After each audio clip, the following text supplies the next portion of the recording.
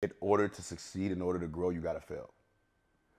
My dad, like I said, my dad had a different method of madness. All growing up, he never accepted failure. It was always looked down upon.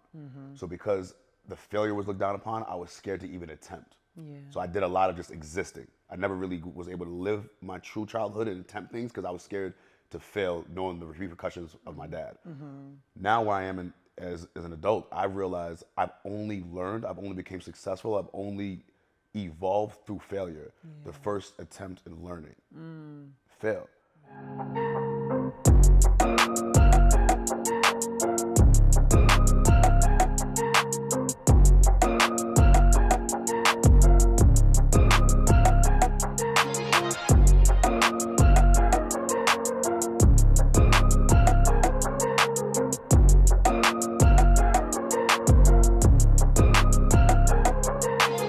Hi, and welcome to this episode of Keep It Positive, Sweetie. I'm Renee Hayslett, and today we are talking about Activate Your Greatness with my dear friend, Alex Toussaint. I can't believe I'm here. I'm so honored to be here with you. I can't believe you're here. I told you I would make the promise. Like, I wasn't going to flake on you. I had to come through. For a real one, I had to come through. You did that. You got up early this morning, caught a 6 a.m. flight to be here with us today. Wow, I'm You know why? grateful. Because you would do the same. Absolutely. Without question. Anybody that knows you would do the same without a heartbeat. You know I got So you. you got to return the blessing. That's it. I love you. I appreciate that. I appreciate you. I love you too. You know that. Man. You know that. Period. Period. So we start every episode with a song or a quote. Okay. And I can't start this episode without your quote. Feel good, look good, do better. Absolutely. That's what you live by. Yeah. And for those who do not know, Alex is a Peloton instructor, which most of the world knows him as. You are a Puma athlete.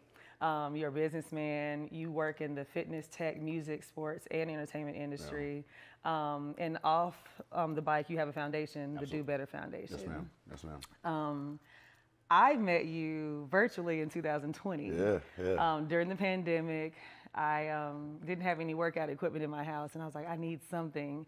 So I purchased a Peloton bike. Thank God you did. Yes. Thank God you did. Listen, I got the Peloton bike, and from there, I fell in love with the way you instruct. I was like, this guy lights a fire under my ass. Like, you don't take no mess from anybody. We ain't wasting time out there. We ain't wasting time out there. Yeah. And to learn your background, having a military background, it made me understand your way of training and how you talk to us through that bike. Absolutely. But you touched so many lives through that. And then we met personally. We connected on Instagram. Then we met personally at a Hawks game. Yeah. We share a common love for sports. Yep. I feel like we always run into each other. Hawks, Heat game. Yep, Heat is your team. That's for sure. That's for sure. Yes, Hawks Heat game, and literally the rest has been history. Yeah. And I'm just so happy that I passed across. You are such an amazing human being. Appreciate you. And I'm lucky to get to know you beyond the bike. Nah, not lucky, blessed. Blessed. 0% lucky, 100% blessed. Yes! You know that. That's why I say I'm thankful that you purchased the Peloton bike, because there's people who come into the community and become members, but there's some people who come in and become family members outside the platform. Yeah. And obviously you're one of those people that became a family member instantly for me. So I'm honored you joined the Peloton community for sure. Thank you so much. Thank you. Going back to your childhood, you talk about in your book, Activate Your Greatness. I'm so proud of you for this as well. You talk about your upbringing and the journey to getting to the Alex Toussaint that we all know today and that we admire so much. Tell us a little bit about your childhood and what really molded you to be who you are today. First off, my parents. I got to start off with the two people who, like the pioneers of this, my mom and dad. My dad being an oil engineer in I'm gonna spaced out for a second. What branch did my dad serve? Navy. I had so many military family members. It's so hard to keep up sometimes. My dad served in the Navy, and my mother was a doctor, teacher for 30-something years. So all I've ever known in my entire life has just been family sacrificing, always sacrificing for the better of others around you. As a kid, I was an extreme knucklehead, though. I've been kicked out of every school I've ever been to, including military school. Almost got kicked out of high school as well. Wow. And that's just because I wasn't a bad kid. I just had an issue with authority. And that, to be honest with you, the most authoritative figure in my household being my father, just that clashing nonstop.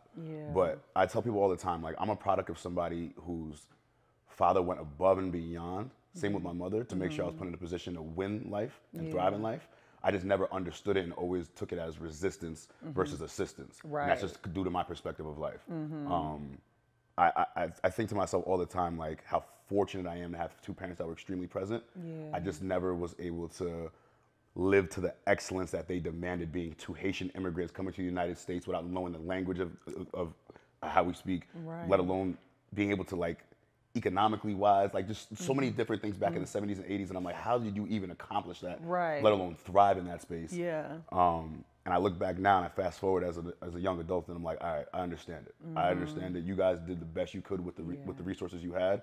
I never lived up to that growing up as a kid. So what I'm trying to do right now is rewrite that and trying to validate my parents' sacrifices every single day. So this book is like one of the steps of me validating everything they implemented for my brothers and myself. You did a really good job with this and telling the story. Once you got, you got kicked out of school and your parents were like, we're fed up. And it was really your dad's. It was really my dad, Your dad, mom really was like, Mom was like, let's keep him close. Like, I'm the baby of the family. I got two older brothers, so my mom was like, let's keep him close. My dad was like, nah, I'm shipping you out of here. Right. 6th grade. It was either Haiti or military school, and I mean, I think I got the good end of the stick. I think I got the good end of the stick. Oh yeah, but military school for sure. It was one of those things in life that like I felt as if I wasn't. I don't want to use the word abandoned because there's people who go through that actual stage in life, but it did feel like a sense of I'm not even worthy enough. So instead of my dad leaving, obviously, like he was like, "You're not worthy. You gotta go." Yeah. And at the time, that broke my heart. Yeah, you talk about that in the book about how it, like to this day, when you really think about it, you feel pain. It like, there's just something about it that I was so young at the time. I was in 6th grade. I was 12 years old, going on 13, getting shipped into the middle of nowhere, isolated, completely distant from friends, family, anything that I knew that was like the normalcy for me. So when I think about it, I'm just like, damn, I went through a rough stage, 6th, 7th, 8th, 9th grade that like, unless you were there with me at military school, you have no idea what it's, you know what I mean? Like the only people that know are the people that were with me. Yeah. And those things you just keep close to the heart just because like they're dark moments in life. Absolutely. But we've been able to obviously push through and break through to get where we are today. So I've been able to use the same things that were somewhat dark moments in life as positive moments to inspire the world with, for sure. You've done an amazing job with that. How does Alex work through those dark moments? Because I know like me in therapy, I've learned that those things that happened to little Crystal, I'm still dealing with those as an adult. How do you deal with that? 2 things. Therapy, like actually speaking to somebody, and thankfully my job is a form of therapy for me as well. As somebody who's been in the industry now 11 years, I joined from mopping floors to cycling. Say that again. From mopping floors to cycling. We're going to talk about the story too. We got to talk about that story. Because people see all of the... They don't realize where it started. They don't. You know? Yeah, we got to talk about that too. Through movement though. Movement of the mind and the body has allowed me to have a new perspective of life. And I didn't understand that until I started moving my body on a bike that went absolutely nowhere. But mentally and emotionally, I went so far. Yeah. So every day that I was pushing pedal strokes from the day one, 11 years ago till now, I tell myself like, push these pedal strokes with an intent and with a purpose because it allows you to carve out who you want to be every single time. And if you miss a pedal stroke due to you negotiating with yourself or you doubting yourself, you could be missing an opportunity to carve out who you want to be long term. Wow. So I try every single day, like even within the classes that I teach now, I tell people like, sometimes I don't teach for y'all, I teach for me, you just happen to be there. You know what I mean? I'm gonna be honest with you. Like, because it's been such a form of therapy for me for so long. Yeah. So I would say the movement of the body and the mind has allowed me to have a new perspective of life for sure. That's amazing. I know there's, we've talked about some mornings where you like, you don't always feel like it. Yeah, absolutely. But we never can tell on that bike. The minute that red light clicks on, there's just something like gratitude. I'm not trying to quote myself out of the book, but like gratitude cancels out my negativity and fear. And I'm just like, damn, I get to do this for a living. Right. I get to get on a platform with thousands of people show up to listen to my crazy self-talk. And like, or just unscripted, unfiltered, just like if I'm in a bad mood, I can tell people I'm in a bad mood and move like that, but also break through with people in real time. That is a blessing. That's why I'm so thankful for the Peloton community and the people that support every single day. Because as an instructor, you get a lot of the, thank you, you changed my life, thank you, you changed my life. Yes. And for a lot of the members that read this book now, they're like, oh, it makes sense. I'm like, no, thank you, because this has helped me change my life. Right. So it's reciprocated at all times. I love that. Yeah. I love that. Let's talk a little bit about the journey. Yeah. Walk us through the steps that it took to get to where you are today, because I think it's so important. Yeah, I went to school for audio and video production. My dream job, if you look at my high school yearbook, was to be a ESPN cameraman. Wow. That was my dream job. So I always loved audio and video. I loved film. And I went to school and I applied myself for the time that I was there. I truly did. And that was to try to being that my mother was an educator, my brother's an educator, and my dad was like, if you don't work or go to school, you ain't living in this house. There was no option. Yeah. I went through a dark period in college. I don't remember exactly what just happened, but it just wasn't clicking. It felt like I was just buying time and existing to like make my parents happy, but I really didn't find what was making me happy. Right. Car gets stolen in college, and I hit like an ultimate rock bottom, but I still don't tell my parents that I'm not going to school. So like every day I'm faking like I'm going to class. I'm so scared to like disappoint mom and dad. Yeah. One day mom calls and she says, "How's class going today?" And it was the way she said it, which oh my God, it's shout out like to mother. I already know that. All the mothers out there have a mother that's the way she said it, it was like she was waiting for me to lie to her. Yeah. And I was like, class is going great. And she just stopped. She goes, "Lex, don't lie to me." And I didn't know that once you stop going to school, your student loans kick in. Oh, yeah. Oh. I didn't know. So she financially knew that I wasn't in school. Yeah. So she called and she said, "Listen, I'm not going to be mad at you. I'm not going to curse at you. I'm not going to flip out on you, but you're going to have to tell your dad." And that was like, I was like, all right, reality just said it. Now life starts today. Yeah. I know the minute that he finds out, my dad's he's there's a method to the madness, but sometimes the madness is just madness. You know what I'm saying? Yeah. And I come back home, we get into a big fight. He said some hard words to me that I want people to read in the book, but those words were what I personally needed. And he said those words as he said, "Get out the house," and kicked me out the house. So I lived on my best friend's floor for about like a year and a half, and I got a job at a company called Flywheel Sports. Now this company is indoor cycling, so I'm coming to work every single day, mopping the floors, just trying to get a check because I'm like, I can't be broke and sleeping on my best friend, so I got to bring something, like, you know what I mean?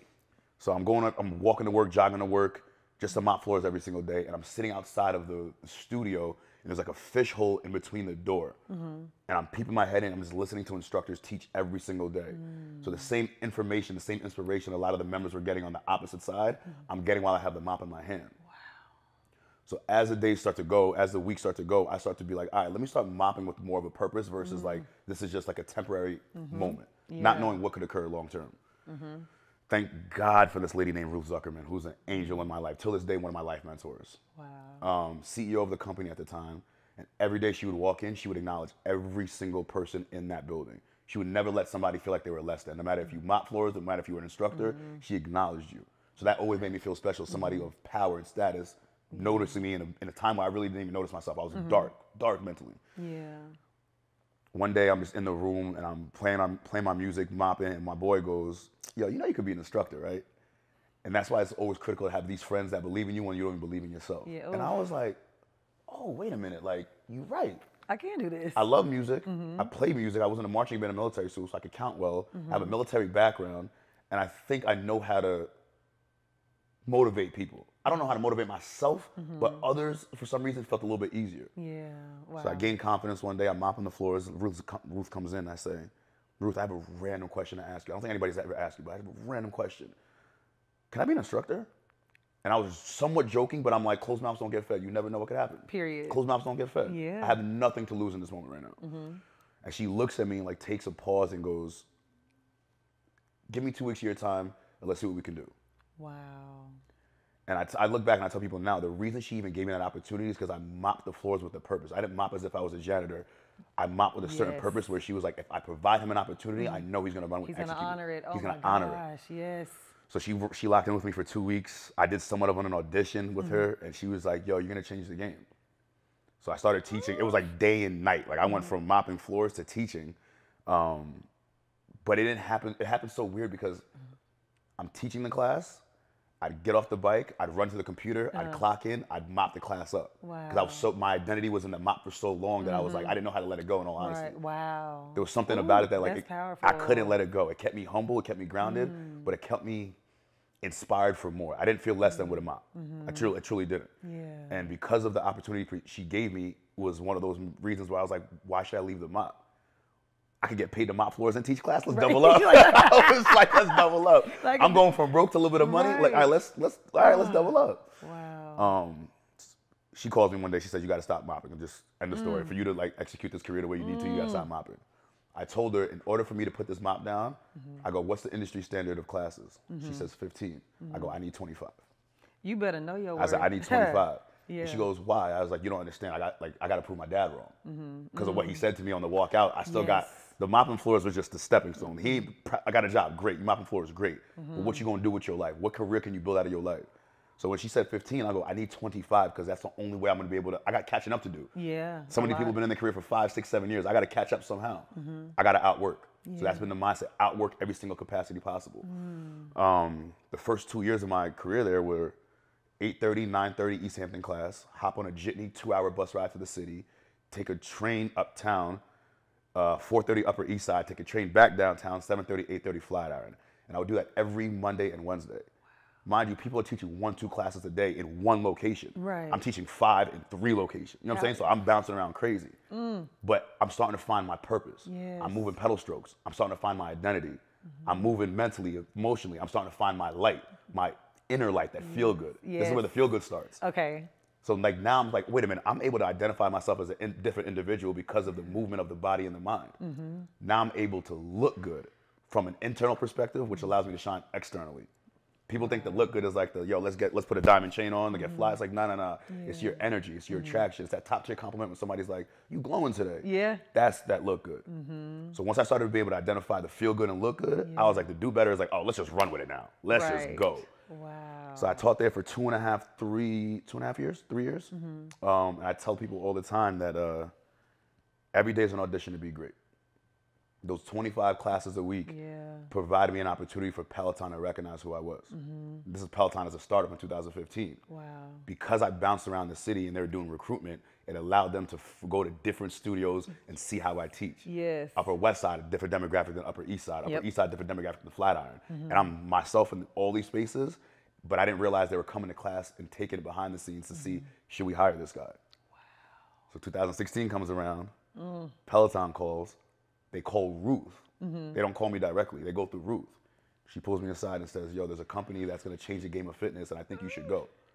I'm looking at her like, yo, you just changed my life. What you talking about going? I'm like, I'm in motion right now. I'm thriving. Everything is working perfect. Why should I go? She's like, listen, you've reached somewhat of a ceiling here. This is the next chapter in your life. And I didn't realize what Peloton was going to be. I had no idea at all. She understood I was going to be the first black man in a lot of these people's homes across the country. I had no idea at all. I didn't know what I was getting myself into. I didn't know what was going to occur out of it. Yeah. But she always said, if you need someone to come back home to, you could always come back. So that gave me the opportunity to be like, you know what, let me take that leap of faith. Yes, if you tell me I could come back home and this don't work out, I'm gone. Yes. And sure enough, we're here 8 years later, and it's been the craziest ride, but like the biggest blessing by far. Crazy. But that's why I say it's not lucky. Yes, blessings. All blessings. All blessings for sure. Wow. First of all, shout out Ruth. Everybody needs a Ruth in their life. Yes. That was my grandmother's name, Ruth. But there's so many nuggets that I took from that I don't want you guys to miss. One is how you honored the mopping season. You know, a lot of people look down when they doing something they feel like I'm better than this. I shouldn't be doing this. You honored that.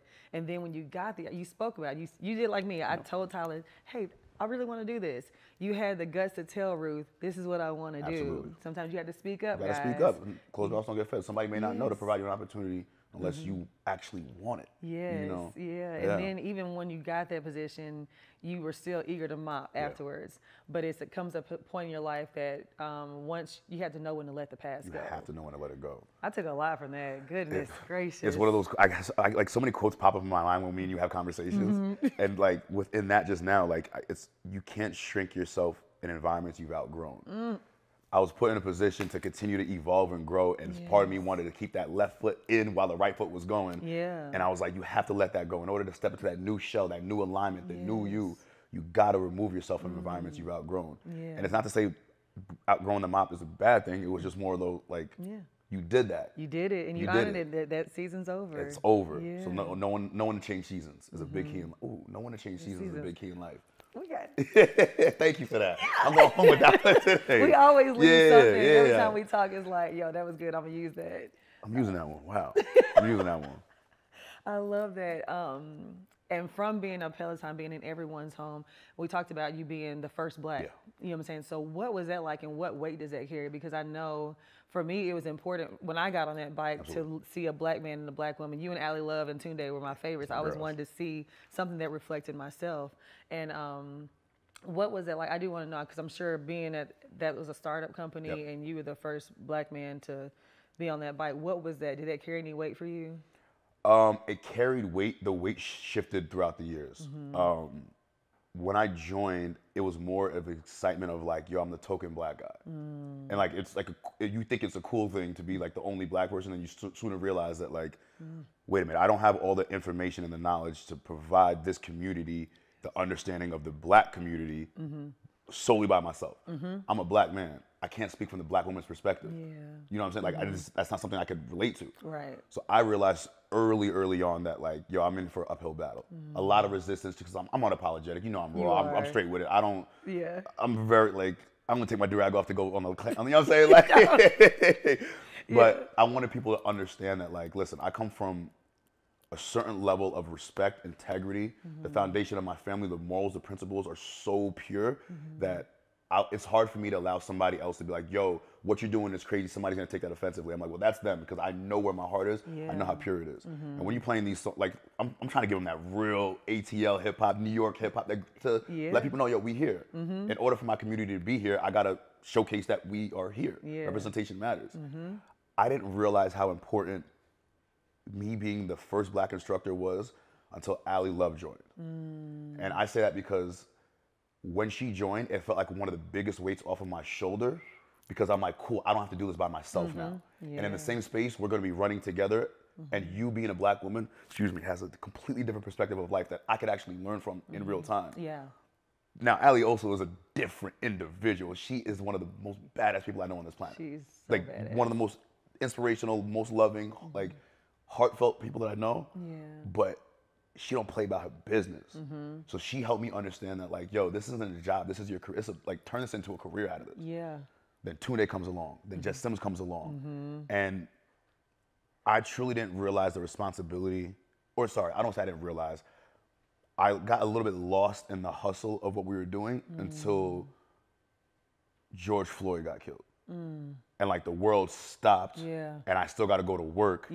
As a black man, and people are like, what are you going to say? What are you going to do? Like, I'm like, wait a minute, I didn't realize how it all fell on me in that moment. It did, yeah. And I'm trying to call my dad, like, yo, dad, this is crazy what's going on right now. Like, as a black man, I'm calling my dad for like safety and peace and like, yo, provide me understanding. Right. And I felt like people were knocking at my door, like, yo, what are you gonna say? And I'm like, bro, I don't know what the hell to say. Yeah.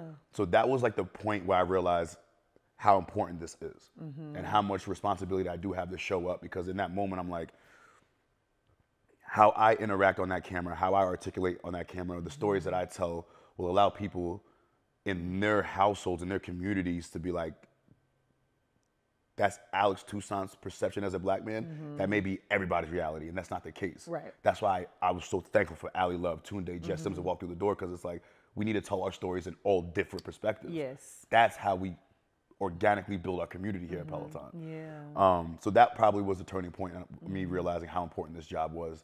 And I had to take it that much more serious at that point, for sure. Wow. And I mean, I watch you, you like, whenever you're preparing, you're like, I'm getting my music, my playlist together, and how many times you listen to it. And you really take it very serious. Absolutely, and absolutely. It shows, it definitely shows. I remember in 2020 when George Floyd died, and we had to sit in that. Yeah. And because you were one of the people that we watched every day just to like be active and do something, we were looking, like, what are you gonna say? Absolutely. And that falls on us sometimes as celebrities. Like, we want to hear, why aren't you speaking up about this? That moment helped me understand how much responsibility that I had. Those who can must. In that moment, I realized, I was like, all right, this is a call of duty. Like, yes, this is my career, this is my job, but I have to organically remain myself and inspire others that don't look like me so they can communicate with me. That has to be the key. That has to be the key. I don't need you to love my classes. I actually don't. Like, some of the biggest top tier compliments that I receive is, hey, AT, I take Monday Night Hip Hop. I'm like, you do? And they're like, yeah, I don't take it for the music though. I take it for the message. And when I walk away from that, I'm like, they don't understand how much of a validating top tier compliment that is. Yes. That means that we can have a difference of music, but the understanding of love and the purpose and the intent of the message is received. For that, hey, I'm doing my job. Absolutely. I'm doing my job. Speaking of how you've turned this into a business, Allie told you, hey, this is your career, this is a business. I remember I took my family to last year for Mama's birthday. We went to New York. We went to the Brooklyn game. I saw you there. And I'm going to catch you courtside. If there's one thing about you, I'm going to catch you courtside. No matter what city you in. I'm going to catch you courtside. Every time. And I remember waking up because we stayed at the Addition in Times Square because my family hadn't been in New York. So you got to stay in Times Square the first time. We know where to stay after you've been here. We're going to tell you all that. I'm like, don't do it again. Right. Okay, it's too loud. But I remember waking up, opening up my window, and there was this huge Movado ad, and I see your face pop up. Then I look to the left, it's a huge Smart Water ad, and your face pops up. And I'm like, Alex, you're everywhere. And I didn't see it yet, so you sending it to me was the first time I saw it, and I was like, yo. It was crazy. And then you drive past Peloton, you see your face. What is that like? Till this day, it doesn't get old. I'm just like, we made it to a billboard in Times Square before we made it to the police blotter in our local town. Like, you know what I'm saying? In all honesty, like, stuff like that, like, it seems crazy still, to be honest with you, all from pushing pedals on a bike. But then when it occurs, I'm like, it's not crazy. It feels so, like it was supposed to happen like this the entire time. But yeah, seeing your face on a billboard in Times Square, I'm not gonna lie, that don't get old. Yeah, I was blown away. And it's more importantly, like, it gives me like hope to be like, yo, keep going. Like, think bigger. Like, keep open up your aperture for other things that you didn't even think were possibly in your scope of vision. I never thought I was gonna be getting paid to drink water. Like, logically speaking. Literally. Like, let me be honest. Like, something that you should be doing anyway. I asked my friend one day, my manager, I was like, yo, can you just do me a favor? Can you grab cases of water for the house? Like, you drink it as much as I do. Like, and he was like, yeah, I got you. A couple days goes by, he's like, yo, I got the cases of water, but like, I thought about it. We should have had a water deal. I reached out to Smart Water. And I was just like, oh my gosh, bro. So to see it go from that to then like a global partnership, to then helping me announce me getting on the tread at Peloton, to now it's like, it's all working the way it's supposed to work. And it never feels like actually work. That's the best part. Wow. Speaking of tread, I remember you called me and you were like, don't say nothing yet, but I'm about to be on tread. I was like, oh my goodness. Like, you literally have taken over everything. Unreal. It's unreal. Like, people don't understand that to be a trainer the way you are, you have to keep your body top tier as well. You wake up every morning, you're in your gym working out. Before you go work, I'm about to die on the bike and on the trail. I'm like, oh God. To think that you're doing something before that to even prepare for that is insane. The mindset has always been outwork. That's all we've ever known. But the tread, you know what it is? The tread has helped me 11 years into cycling, 11 years in the fitness industry. This feels like a rookie all over again. This feels like a new battery, a new like jump start on the cables of being like, I have to learn. I'm not the top tier tread instructor. I'm learning every single day, every single class. So it feels great. It feels great. I love that. What does a morning for Alex Toussaint look like? Oof. There's no 2 days that are the same because I wake up every single day at like 6, 7 a.m. That's probably the one thing I do. But depending on the day, depending on my energy, I may knock out a workout right when I wake up. I may be like, you know what, I'm gonna chill, reset, walk outside, take time to be with the dogs, knock out my meetings, and then do a workout. But every morning that I wake up starts with gratitude. Gratitude cancels out my negativity, my attitude. I'm a firm believer of that. So wake up, eyes open up, feet touch the ground. I do this.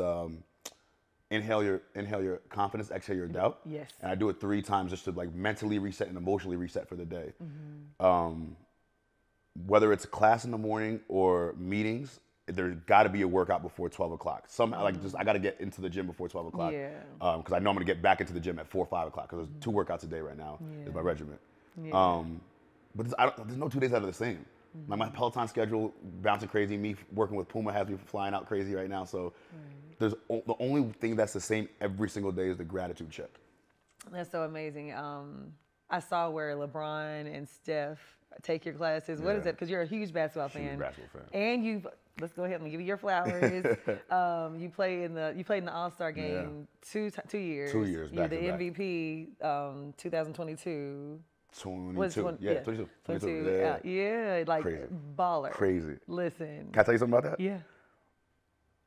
As somebody who grew up playing basketball, like, I'm a diehard basketball fan. That was the first form of therapy my entire life. When they offered me the opportunity to play in the game, Peloton will tell you this flat out. All the members that were in class, I looked into the camera. I was flying out on Thursday. I taught on Wednesday night. And I said, yo, I'll see y'all back next week with the trophy. Wow. And it wasn't to be cocky. It was more so of, stay ready so you don't have to get ready. Right. I play basketball behind the scenes and stay in physical shape. And I told myself if I ever had the opportunity to play on the NBA floor, it's non-negotiable. I'm going all for it. Not to be like, hey, I can play basketball, but to always let kids know. You could have a dream of being a pro athlete. You could have a dream of being an NBA, a rap, whatever the case may be. But where you are today could be the platform to where you're trying to take it. And because I taught every single class with the mindset of moving like a pro athlete, it attracted the pro athletes, which put the NBA in my scope, in my vision, which allowed me then to have that opportunity. So that wasn't by accident. That was more so like because I taught every single class as an athlete with that mindset, it attracted the athletes, which allowed me to play on that floor. Right. For sure. Right. That's good. That's good. You talk about how you found your identity on the bike. What did you discover in that time? I discovered in order to succeed, in order to grow, you gotta fail. My dad, like I said, my dad had a different method of madness. All growing up, he never accepted failure. It was always looked down upon. So because the failure was looked down upon, I was scared to even attempt. So I did a lot of just existing. I never really was able to live my true childhood and attempt things because I was scared to fail, knowing the repercussions of my dad. Now where I am as an adult, I realize I've only learned, I've only became successful, I've only evolved through failure. The first attempt in learning. Fail.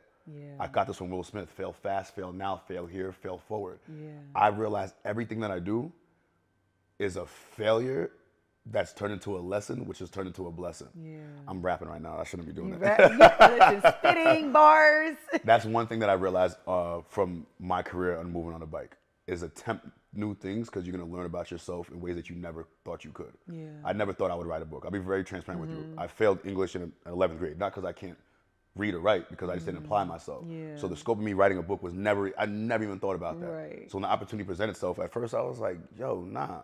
But then I was like, you know what? I'm okay failing. I'm okay being vulnerable because I realized that's my ultimate strength. I'm okay being in that space of like, I guess for a lot of people, they're like, especially the black men that take Peloton classes, they're like, yo, thank you for your vulnerability. And I'm like, I didn't realize I was being vulnerable. But I'm just like, you know what?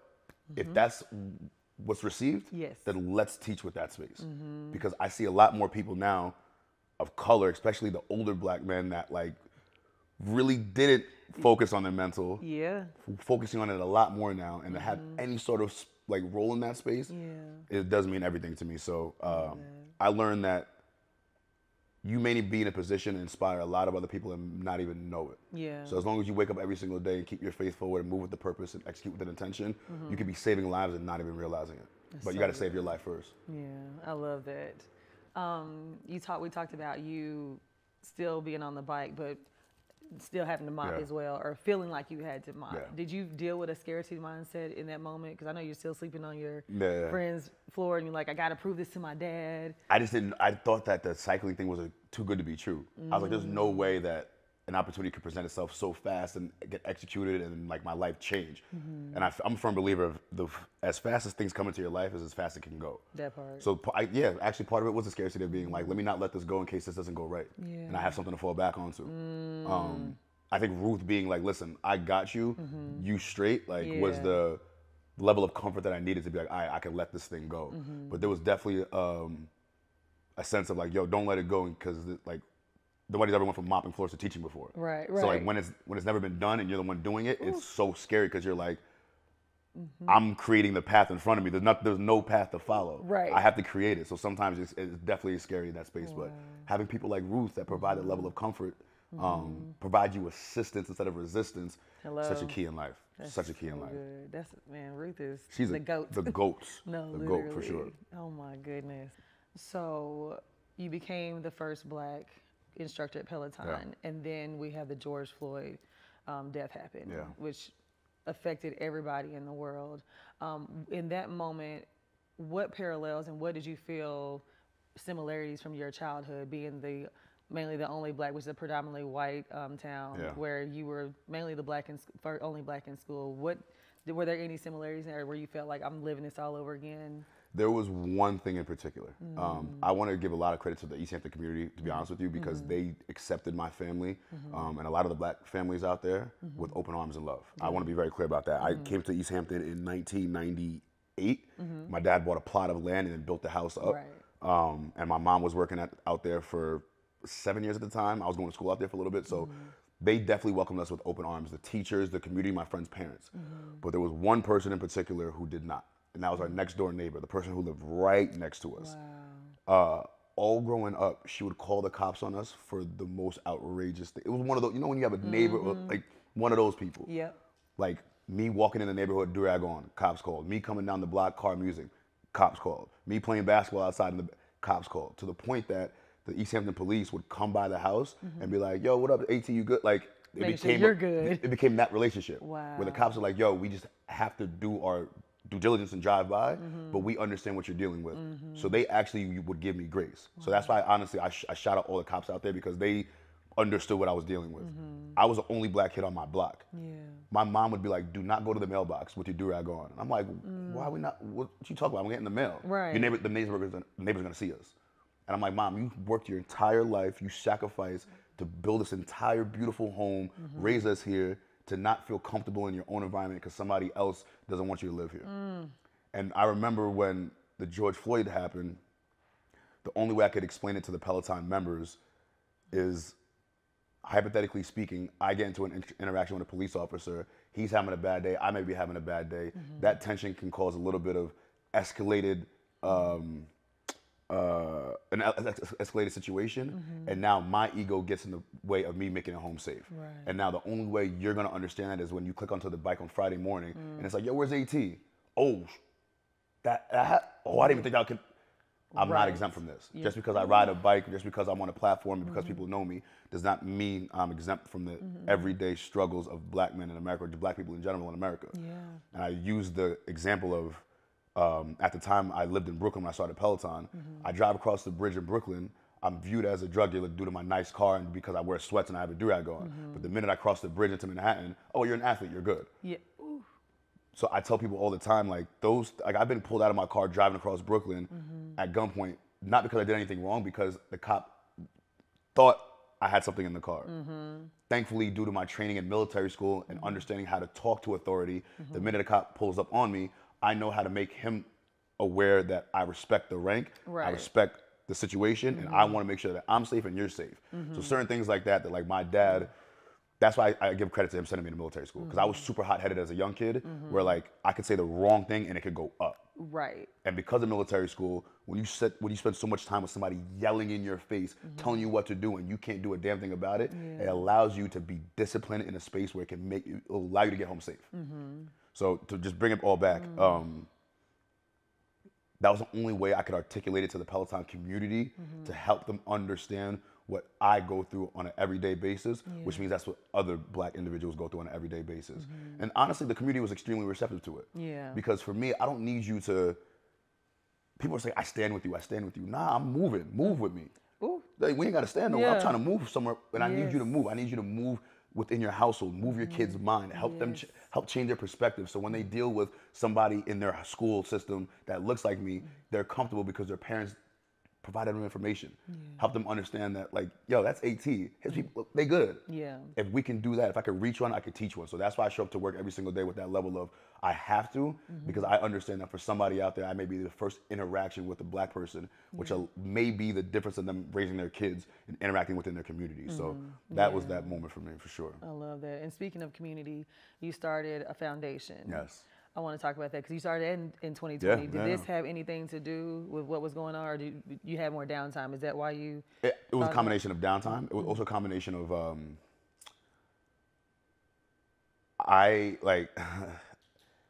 after my grandmother passed away in 2018, I went to Haiti for the first time as an adult.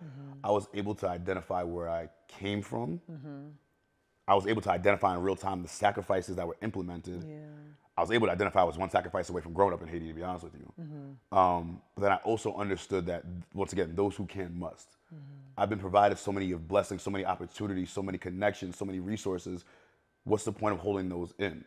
The goal is to extend your hand to do better, to feel good, to look good, to do better. This is the part where, like, you've reached a certain space in life where you're moving at a frequency in a space where your cup is overflowing. And within those overflowing gifts and blessings, you gotta provide it to other people, otherwise they go wasted. So the Do Better Foundation was founded 2020 with two of my best friends who are my managers, one Nigerian American, one Korean American, and I'm Haitian American. Wow. We all have the immigrant mindset and that level of understanding of how we grew up. And we just came to this conclusion of being like, yo, we're so fortunate to be raised how we were raised, to have the parents that we have, for the sacrifices that they did. We gotta look out for the kids that look like us, from the environments that we come from and from the environments that we don't come from. Whether that's kids of the inner city communities, kids from Haiti, kids from Korea, kids from Nigeria, people that are in the military, that's close to my heart. The Do Better Foundation was created to provide people opportunities to wellness resources that they just truly may not have.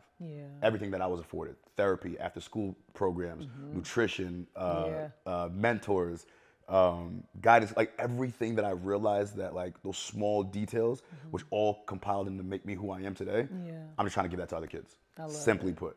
Simply put. And it feels great to do it with your friends who are your managers, but friends and family first. You know what I'm saying? So it's definitely a validating thing to wake up and be like, yo, on Thanksgiving, we got to go give out turkeys to the kids in Brooklyn, but we're going to make sure we do it with the public school system. That way there's things like that feel so purposeful, because then when we go, yo, let's go sit courtside at the Nets game, it feels validating to be like, yo, we're courtside, we chilling now, but look at all the purposeful things that we did together. So it makes the friendship purposeful as well. So I love the fact that I get to do it with my boys. I know. It hits different. You love them, I love them. I love that. You've accomplished all these things. What is next for Alex Toussaint? Oh, man. I don't know what's next. Because one of the hardest things for me to do is think that forward, being that I never thought I would be where I am today. I don't know what's next, but I can tell you that my aperture has opened up for me to test new things. That's good. So I'm not going to block a blessing due to pride and ego.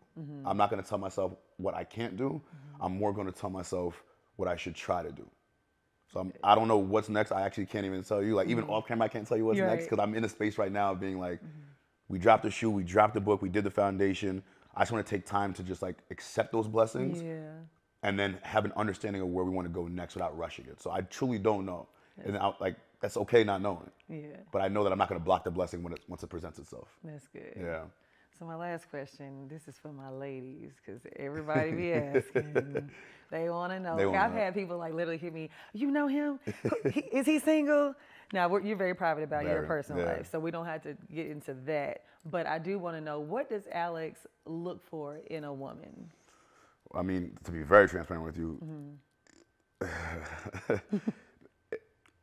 I don't want to say my mother, but I was raised from a woman that did everything. Pops got sick, diagnosed with colon cancer. Mom went back to school, got a PhD, became the breadwinner of the family, became a just boss-ass woman, but always had family time. Like, so you gotta, oh man, I never had this question. I gotta look at you and be able to know that you can raise a family on the same morals and principles, and even if they're different, they're still aligned. I have to know that even on my worst days, you're gonna treat me like it's my best days. And I gotta know that you take care of yourself. Because in order to be present with me, you gotta be present with yourself. You got to do all the invisible work to make sure you arrive every single day feeling like the best version of you. And that way, that would allow me to take care of you the best way that I know possible. All right. Well, there you have it. That's what he's looking for in a woman. All right. Because I've literally had people like DM me and ask me like, you know him? And I'm like, yeah, that's my dog. And they're like, well, what's up? You know what though? We give so much of ourselves publicly that like there's parts of my life that I'm like, I just keep private because it protects my peace. So I try to tell people like, yo, I'm all for sharing your relationships and whatever you got going on social media, but like, just because I know how much my peace means to me, I want to be able to go home at night and know that my peace is protected. So whether it's like family relationships, girlfriend relationships, whatever, like there's just certain things that I keep close to the heart. No, for sure. Because what you give people, they can take away. So. You know, I learned it the hard way. No, that's really good. That's good. Alex, thank you. I appreciate you, Queen. Come on, you know that. I love you. I love you. It's an honor to be here with you today. Your story is phenomenal. Thank you for sharing it with us. Guys, make sure you go get his book, Activate Your Greatness. It is available everywhere. We want to make this a New York Times bestseller. I already know you're well on the way to that, but definitely want to make this. I appreciate you so much. A huge success. Thank you for having me, Queen. Yes, absolutely. So at the close of our show, we do what's called positive outcomes, where our listeners write into us, and we give them advice. Love it. All right. So this one says, Dear Crystal, I've battled with so many demons in my life, but as I heal through all the traumatic life experiences, I have triggers and I'm still working on myself. I am dealing with something that I have never experienced in my 46 years of life, self-esteem issues. I have gained weight in my stomach area, lost a front tooth, and just feel so unpretty and unattractive. I hate looking in the mirror and getting dressed. It's too much for me. I feel like a whale in everything. I've been there, girl. Like nothing is fitting right now, so I know where you are. I don't have the motivation and discipline to do anything about it because I'm a stress eater. I'm overwhelmed with being the breadwinner of my family, taking care of my sick parents as best I can, and I'm working a job with a team who relies on me for everything. Self-care is very important, but what do you do when everyone thinks you are the shero and the fixer like Olivia Pope? What do you do when you are smiling on the outside and drowning in darkness on the inside, but masking it all because you can't change the purpose God placed on you to be the fixer? How do you find balance because you can't question God's plan for you? Definitely can't question God's plan. Wow. You want me to provide feedback on that? Yeah. I'm a firm believer of breakdown to breakthrough. If you're going through that dark space, instead of trying to avoid it, honestly accept it. Yeah. But like, hear what I'm saying though. Break down to break through. A lot of the times, it's hard for a lot of people when you look into the mirror and identify yourself from that external. This goes back to feel good, look good, do better. Yes. When you identify yourself from that external look, you forget what's inside of you. I think for that young queen, I don't say soul searching is the right word, but going back to that internal perspective and understanding how beautiful you are on the inside. Yeah. What she just said, that God put her in a position. There's a reason as to why. She's a chosen one. You got to go back and look at yourself internally and find that internal light of being like, I am the chosen one, before you look into the mirror. Yeah. Because if I look into the mirror first thing in the morning, I'm not going to be proud with what I see, regardless of what's going on in the light. You got to identify the feel good aspect. Yes. Then you could go to the look good aspect. Within that space though, while you're identifying that internal light, I would say find accountability partners that are gonna help uplift you and not outshine you. I realize in my darkest of all days, for the days that I can't get up, for the days that I don't feel motivated, for the days that I'm like, yo, exactly what she's saying, that like you look into the mirror and you like question yourself. Yeah. The people around me keep me floating when I feel like I'm drowning. I like to quote Jay-Z, if everybody in your clique is rich, your clique is rugged, nobody would fall because everybody would be each other's crutches. Rich with integrity, rich with perspective, rich with love, rich with purpose. If the people around you understand what you lack, they can help provide it for you when you can't provide it for yourself. That accountability. That is so good. Dang, that one hit me. Yeah, that one hit. That is so good. Alex, all right now. I got a good friend I can call when I need some help. The next thing we threw is what I'm going through and what I'm growing through. And I'll start this one. I am going through really seeing what else is for me. Because I'm asking you what's next for Alex. I'm trying to figure out what's next for Crystal, you know, and making sure that I'm not putting all my eggs in one basket. I'm growing through walking through seasons of uncertainty, you know, and it's kind of hard when I like to control things. I like to know, okay, this is where I'm going, this is what's next, this is what I'm doing.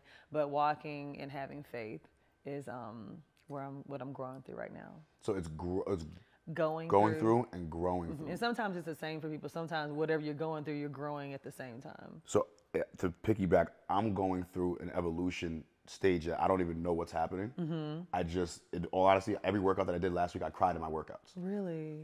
I don't know, breakdown and breakthrough. I don't know what evolution is happening, but God is like, yo, you gonna take this next step, but in order to take it, you're gonna have to shed some weight throughout the process. I'm gonna have you break down and I'm gonna have you break through. So I have no idea what this evolution stage is. I just know it's happening in real time. Yeah, ooh. So that's what I'm going through.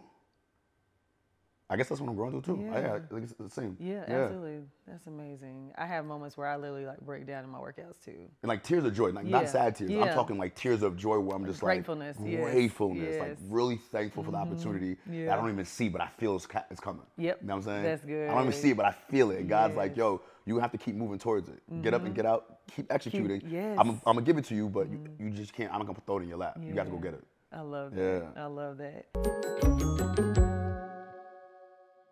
The next thing we do is keep it blank, sweetie. And I'm gonna say for this episode, keep it pushing, sweetie. Okay. Yeah. Keep it pushing. Keep it pure. I love that. Keep it pure. I love it. That's good. Alex, this has been amazing. It's an honor, seriously. Queen. Thank you.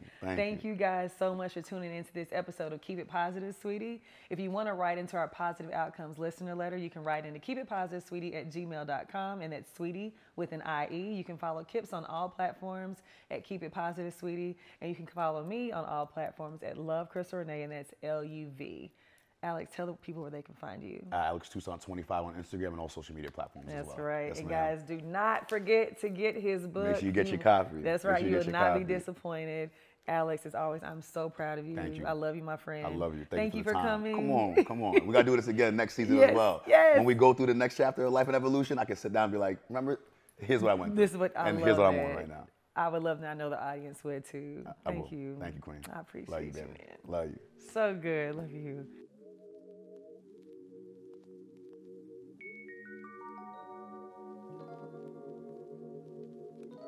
Dear God, thank you so much for this fellowship. Thank you for letting Alex get here safely. Thank you for him keeping his promise to come on this episode.